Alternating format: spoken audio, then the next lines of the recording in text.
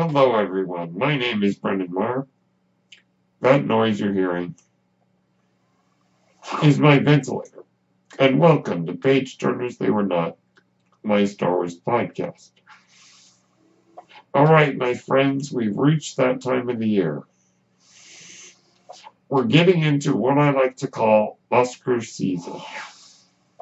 What do I mean by that?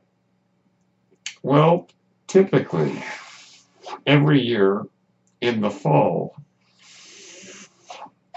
the studios release more and more films that they believe will be contenders for the Academy Awards. I get excited. Now, let me be clear.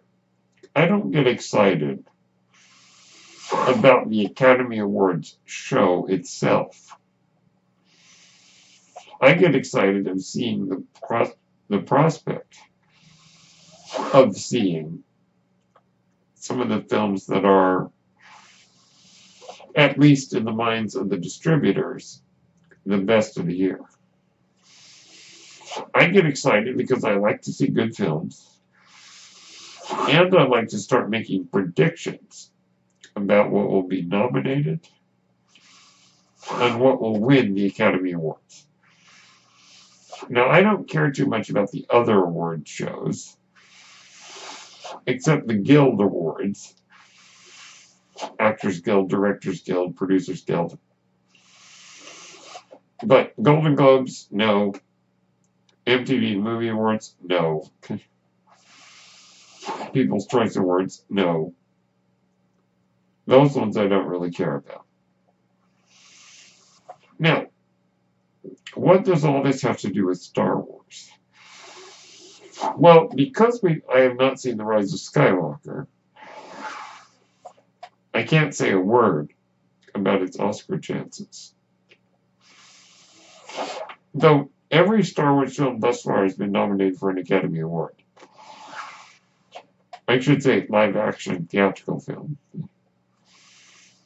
has been nominated for an Oscar, at least one. So it is likely that The Rise of Skywalker will be nominated for something like, well, probably visual effects, maybe sound, things like that. All right, so let's cast our minds way back. 42 years ago, 1977, to the release of Star Wars. Star Wars took the world by storm. And the Academy Awards, held the next year, really took an interest in Star Wars. Star Wars was nominated for 10 Academy Awards, including Best Picture, Best Director, and Best Screenplay, and Best Supporting Actor for Alec Guinness. Sir Alec Guinness, I should say. Now, let's look at some of its wins. It basically swept the Academy Awards in the technical categories, winning 6 Oscars. Now, the only technical award it was not nominated for, and therefore did not win, was Best Cinematography. The movie won Best Original Score. Oddly enough, with John Williams competing against himself. To be clear, because he was nominated twice in that category that year. Once for Star Wars and once for Close Encounters of the Third Kind. But he won for Star Wars. So I guess that was the one category it won that was not technical. Star Wars won Best Sound, Best Costume Design, Best Art Direction, Best Editing, and Best Visual Effects. So 6 Oscars, and it received a seventh, that award being a special award to Ben Burt, the sound designer, for the creation of the alien, creature, and robot voices in Star Wars. Now, let's look at some of the losses. Sir Alec Guinness lost Best Supporting Actor to Jason Robards in Julia. Now, I've seen that performance. And as good as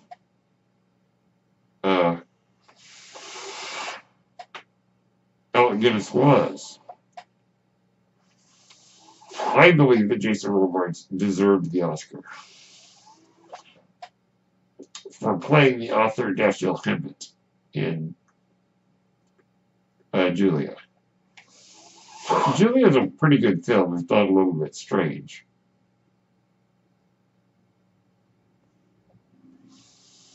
Now, Star Wars was also nominated for Best Original Screenplay, which I just realized I don't know off the top of my head what did win. I believe it was Woody Allen's film Annie Hall.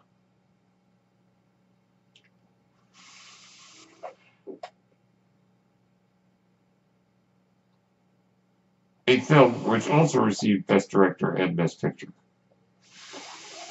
beating Star Wars in those categories as well.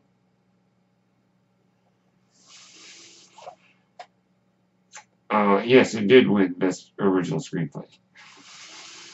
So, like I said, Best Supporting Actor for Alec Guinness went to Jason Robards in Julia, which I've seen, which I say is deserved. Best Original Screenplay, Best Director, and Best Picture, all three of which Star Wars was nominated for, lost in all three categories to Annie Hall, which I must admit I have not seen. So I cannot really comment on that.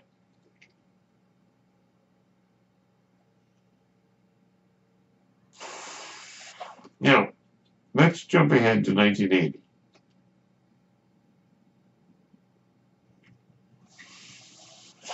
With The Empire Strikes Back. Now, The Empire Strikes Back was nominated for fewer Oscars than Star Wars. However, now an interesting twist that year, Star Wars won Best Visual Effects in a competitive category. It was competing against Close Encounters of the Third Kind. That's a pretty good competition. Now, during that time period, there weren't a lot of visual effects heavy films like there are today. And thus, some of those years, there was not a competitive category for visual effects. Best visual effects would be awarded as a special achievement award. This is the case with The Empire Strikes Back. Now, depending on the year, if the film had several visual effects heavy films come out in that same year, then the category would be competitive. But it's very alien to us. We're so used to a lot of visual effects heavy films. And I think we can probably thank Star Wars for causing that. So, The Empire Strikes Back received a Special Achievement Award for visual effects. It was nominated for Best Art Direction, which it did not win, losing to the movie Tess, which I have not seen, Roman Polanski's film, and Sensing a Trend, but I won't go into that. However, The Empire Strikes Back did win Best Sound.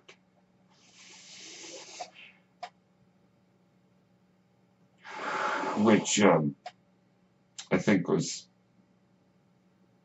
well deserved.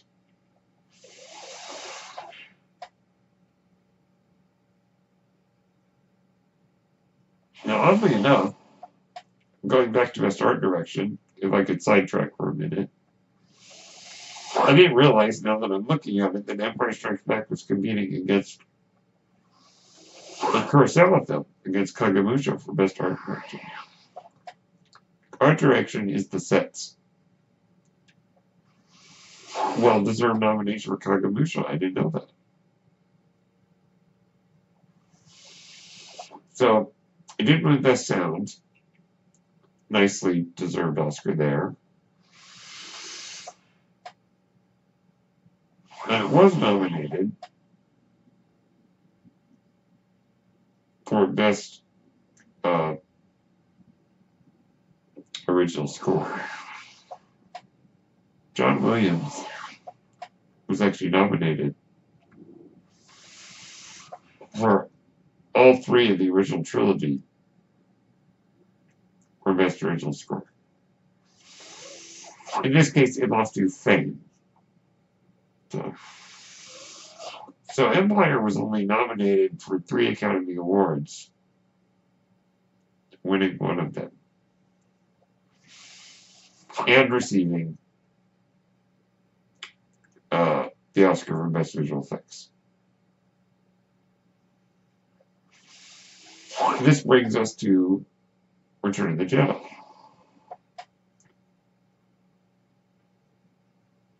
Now let me just double check that I got this right. Yes. Empire Strikes Back had 3 nominations, winning one of them.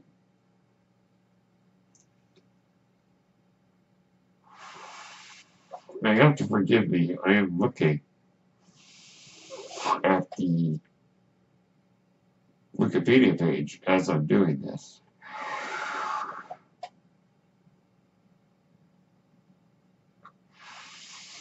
Terribly unprofessional of me, so I do apologize. Now, yet again, this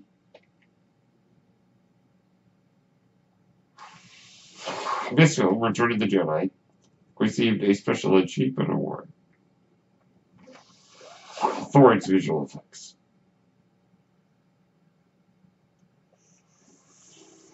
Now, so Return of the Jedi was nominated for Best Art Direction, losing, I should say, to Fanny and Alexander, which I have not seen, but I know is a film by the great Ingmar Bergman, the great Swedish director, so I'm not going to complain too much that Return of the Jedi did not receive that Oscar. Now, this was an interesting year because at the time, which continues to this day, the Sound Award was split into 2. When the original Star Wars came out, and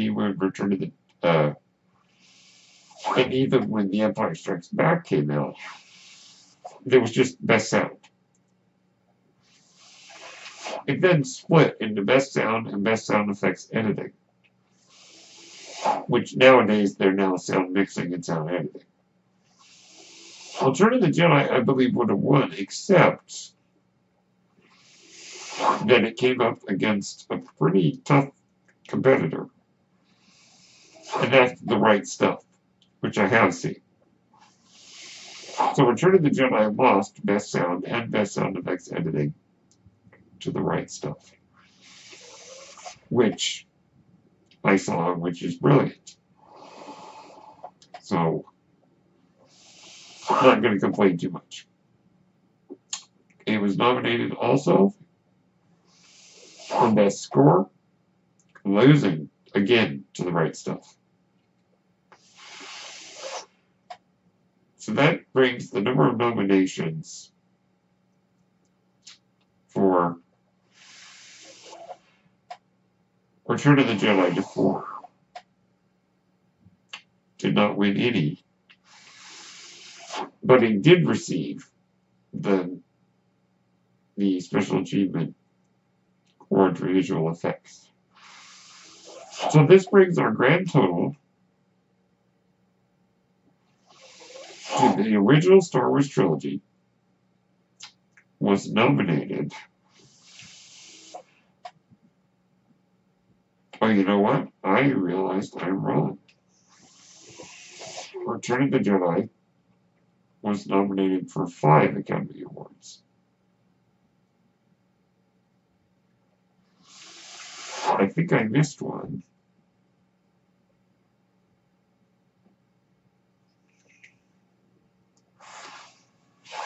So let me double check this really quick.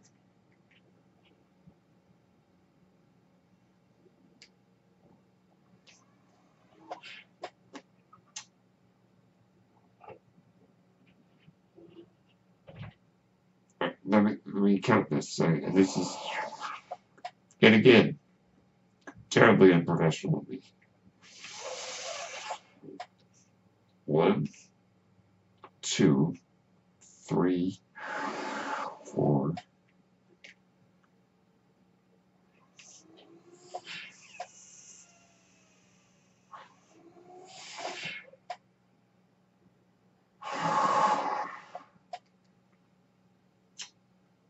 Ooh.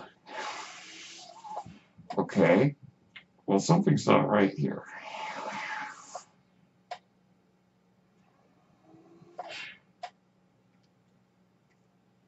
If I count this correctly, Return of the Jedi was nominated for 4 Academy Awards, competitively. So, now that that's cleared up, the article actually had it wrong. Now that that's cleared up, the Star Wars original trilogy was nominated in competitive categories for a total of 17 Academy Awards, and took home 7 in competitive categories,